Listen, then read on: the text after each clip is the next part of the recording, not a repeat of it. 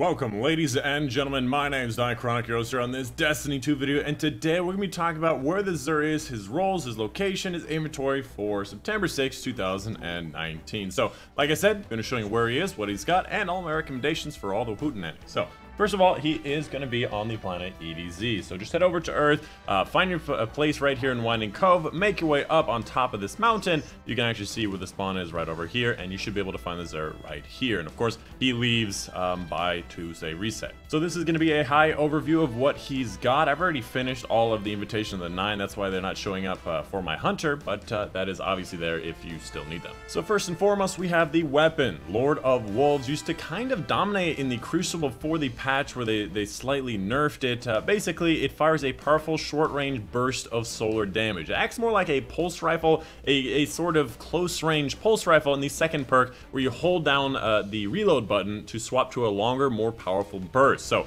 instead of shooting 5 shots per burst, it shoots 10 shots per burst and does more damage with each one of the shots, which is actually what made it really powerful in the Crucible. They've since then lowered the amount of ammo that you can get from scavengers for this weapon, so you can't just get a ridiculous amount of scavenger. Every time you kill somebody, you get way more ammo than you actually use, and they also made it so that the damage increase isn't as significant. Overall, I would still say it's a pretty decent weapon to use. It's still pretty easy to use and still very effective. But there are definitely a lot of other weapons people are using this day. One of the highest damage dealers for PvE for the special slot, however, I still love using my Achilles because I like using exotics for the power slot. Anyways, moving on to the Titan exotic, we have the Lion Rampant. It's going to be all about aerial maneuverability. It's going to be about going faster, and then from what I've seen in the past, it's actually going to be faster than the Dune Marcher. So this is going to be your strafe boots, it's going to be your jump boots, it's just going to be your overall maneuverability boots for your Titan. On top of that, it also gives you more hip fire accuracy when you're in the air with lift,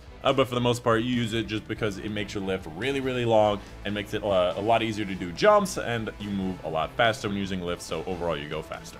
As far as the role goes, we got some pretty good things like Dynamo. We also have Bomber. These are both things that I do like to have on a lot of my armor pieces. However, Special Ammo Finder is the best thing to have in this column 3, so kind of like averaging, not a lot of great stuff. And then finally, it does in fact have an ornament, which is kind of meh. Moving on to the Warlock exotic, we have these Sun Bracers. They got a big update like many months ago where they changed it. If you haven't tried it since it came out with the base game, they have in fact changed it, and it's a lot of fun. However, I wouldn't say that it's like A tier or S tier. It's just a lot of fun to do. So if you did not know, increases the duration of solar grenades, and solar melee kills grant unlimited solar grenade for a brief period of time. So if you get one of those solar melee kills, you know, with the energy kill, then you get like 5 grenades you can spam as fast as possible, and you also get a 6 grenade charged up, which is really cool. And I kid you not, literally spam the hell out of them. Use this with Attunement of Sky in the air while your grenades are getting killed while you're in the air, and you get melee and grenade energy back, so you can get another melee kill and get more grenades. It's just a lot of fun, but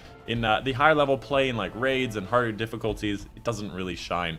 Because you do have to get a solar melee kill, and that's oftentimes very specific. As far as the roles go, Fastball does have good synergy with this, and Momentum Transfer is the perfect synergy with the actual exotic, and having Sniper Rifle Scavenger or Heavy Ammo Finder are pretty good things to have on this, so a very above average role for a above average exotic. And it also has an ornament that looks pretty cool as well.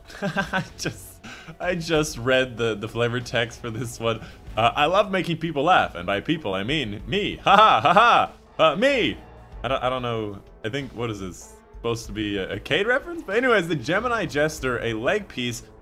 Basically, dodging nearby enemies will temporarily disorient them and remove their radar. So basically, it'll give them like the smoke bomb effect, and in a larger radius, it'll remove their radar for quite a decent amount of time. And during the Revelry, where you could basically dodge literally every like 1 to 2 seconds, you were just removing radar the entire time, and it's kind of fun to use. Overall, I would say this is more of a PvP exotic, but there's definitely a lot better options for PvP like Stompies, Wormhusk, and specific ones for your super. I'm not really a big fan of this one. I like the idea, but I just wish it was just a little bit different. As far as your role goes, you have things like outreach and some dexterity, nothing really that special, and you have special and primary ammo finder, and the best thing you can have is special ammo finder for PvE in this column. And that is going to be pretty much it. Again, make sure you pick up your 5 of swords for high scoring nightfalls as well as easy nightfalls, especially right now with the community challenge going on. We still need to get a lot of Zol kills and Nokris kills, so go out there and use the 5 of swords to get higher scoring nightfalls if you still need it. And of course, the Invitation of the 9, if you still have them to do,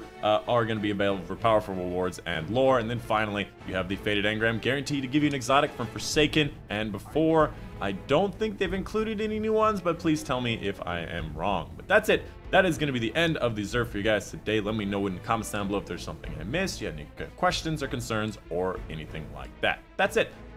My name's been Dychronic, and I will see you guys on the next one.